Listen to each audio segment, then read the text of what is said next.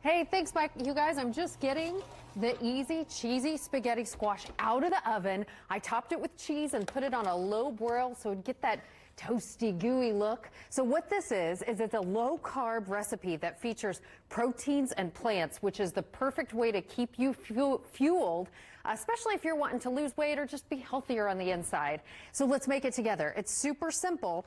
And if you remember, a long time ago, it was a few months ago, we made spaghetti squash together. This is what it looks like. What you're going to want to do is slice it in half, okay? And this is what you have. You can't even see the strings right now, but you'll set your oven to 400. Usually I just drizzle this with some olive oil, sprinkle it with some salt, and then put it face down on a baking sheet lined with parchment paper. Pop that in the oven until it's golden brown. And this is what it looks like when it comes out. See, they start to come off in beautiful spaghetti strands.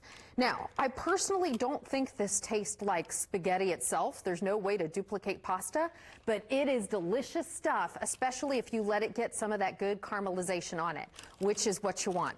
And we're just going to make this as its own lunch bowl boat. Think of it like that, okay? So let's start off in this bowl. We are going to add just a few ingredients. First, a whole can of tomato sauce. I love using Red Gold because they're right in Indiana's backyard. And then a little bit of tomato paste, just a couple tablespoons. Remember, we called that the espresso of the tomato world. Gives this rich, intense flavor. Then green pepper. We want that diced finely. To me, this kind of gives it a pizza flavor, and it's absolutely delicious. Great to get in more vegetables. And then I hope you don't think this is gross, but I left my ground beef in this package because this is how I do it at home. On Monday, we meal prepped ground beef. We made batch cooked ground beef with onion. And so what I do is I take that home and then I put 2 cups in each zip top bag and put it in the freezer. That way I can use it throughout the week. So it saves time, it saves energy to have a protein prepped and on hand.